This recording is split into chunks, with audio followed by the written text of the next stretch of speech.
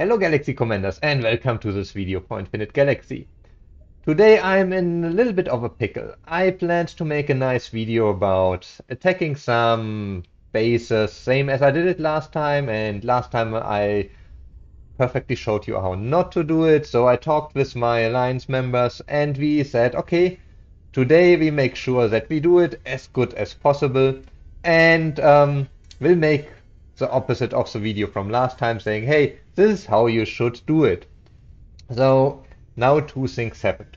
First thing, we did send the fleets there directly, we didn't teleport there. And unfortunately, I had some real life issues, so I had to do some stuff, and I was not there when the attack happened. That's bad. So yeah, no video about attacking that base. I had all my fleets there. I will show you also the preparation and everything. I had my fleets there, and my alliance members were really nice. They left me a little bit of resources in the base so that I could get them. And from there on, things developed very, very differently, and absolutely not as I planned it. So I'll try to cut the video as good as possible, but please bear with me if it's not as perfect, and we sometimes have some strange jumps inside there, because as said, it went completely another way than expected, and I was not prepared to this. I was not recording everything all the time, so yeah, I will just turn over to the original planned video and let you experience it and hope you will enjoy it and have fun with it. Hello Galaxy Commanders and welcome to this video for Infinite Galaxy. Today, after the feedback I got from the last PvP video, I going to join some of this action, and for this I do prepare my fleets first. As you will see, I will use the Prometheus and also the Hercules. The reason for this is they are already leveled up and therefore I can put more ships inside. If I would have leveled up more PvP ships, I for sure would use these PvP ships. But my main fleet is the Prontus. So as you can see, I go full cruiser with the Prontus T9. I just fill it up with T8 because I don't have enough T9 built yet. Second fleet going in will be the Prometheus, also full cruiser setup. We do have tier 10 and tier 8 there. Third fleet then is going to be the Hercules, which will just bring. Why do I have more tier 9 cruisers here? We should use these for sure here. Last fleet then that can do damage will be the Hercules fleet. I do use again as many cruisers as possible just to reduce my losses, but as you can see, I'm already getting to the point where I cannot bring more cruisers inside. So now here I'm going to use T7 and T8 destroyers to mainly start increasing my load capacity. And that is then also where the fourth fleet is coming in. You see, I use a Jason there because a Jason for me got the highest transportation boost, and I do fill it up with T10, T8 destroyers.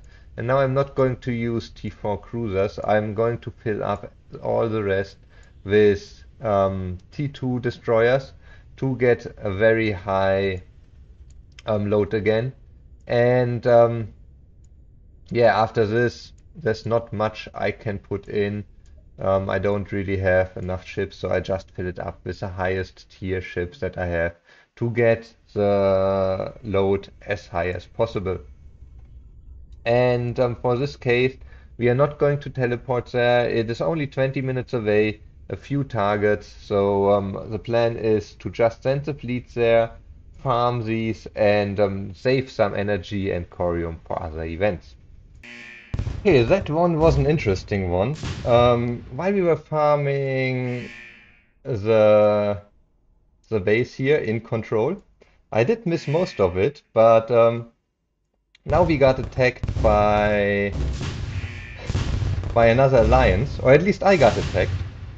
I had to use my main fleet to at least get my resources home. I just had one fleet with the resources. And yeah, as you see, they used three fleets versus my one fleet. Luckily, you don't have losses there, but I didn't want to lose the resources on the main fleet. Um, oh yeah, they also did attack. Oh, they got my transportation fleets. So I think that's interesting. Let's see how we react on that. Okay, so that was a very interesting thing. Um, I did miss the attack on the base that had no alliance tag and that we just hit for some resources kills during the kill event. But when I came back and my alliance members left over a little bit of resources for me, so I just went in with one fleet, and then on the way back I got attacked by another alliance. So yeah, as you can imagine, first I was not prepared for that. Second, yeah, I was alone then there. I did try with the first attack to get some of the resources they left over. As you can see, it was not really much. So it's not like that I had a lot to gain there. But I then immediately got some red lines towards my fleet. And I try to protect that fleet, even if it's only a little bit of resources. I didn't want to get it lost, so I attacked it. But there were multiple players joining this attack, and one, two, three players. So at the end, I lost. It was a good fleet. It was my main fleet, so I even managed to give them higher repairs than I had. But then they came after the already damaged fleet and also after my other fleets, including the fleet with transportation. So I didn't really stand a chance there. They hunted me down. I won one of the attacks, but even if you win one, you do some lo losses, and then they just come in with another fleet to take out the remaining ones. You saw how I did set up my fleets, so all of them were set up with cruisers. I was very slow.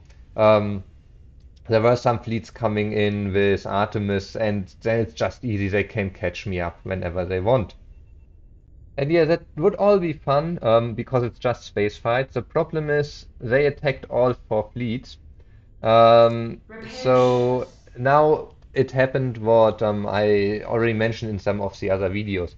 As this happened very quickly, my repair bay got full. So I do have all my ships in the repair bay, and all the fights that happen at the end. Let's go back to the mails. As you can see, I didn't have enough capacity in the repair center, so I did lose these ships that should have been repaired. So, but it's a total of around 8,500. So if we now take a look at the last battle, the last two battle, um, this was with the Prometheus. So what I lost were um, tier 8 cruisers, 4,300, and then in the second battle I did lose another 3,800 tier 8 and 360 tier 10 cruisers. And that's the important thing. If you go out with a lot of fleets and you see something like this happens, you should not do it like I just did it and focus on the fight.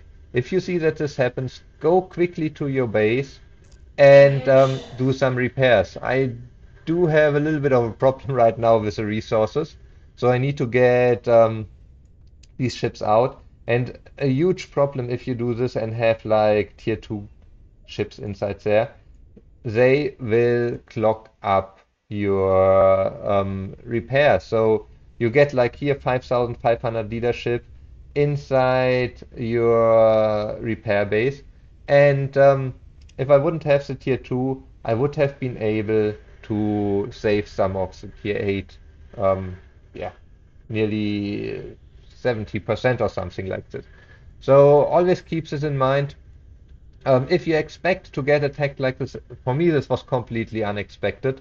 I thought we are even in a friendly relationship with Ark, but yeah, so if you can assume that something like this will happen, make sure that you do not have more fleets outside there than you can cover in the repair bay, or go back quickly during these fights. Do some repairs with speed ups to get space again inside your repair bay so that you don't lose your high tier ships.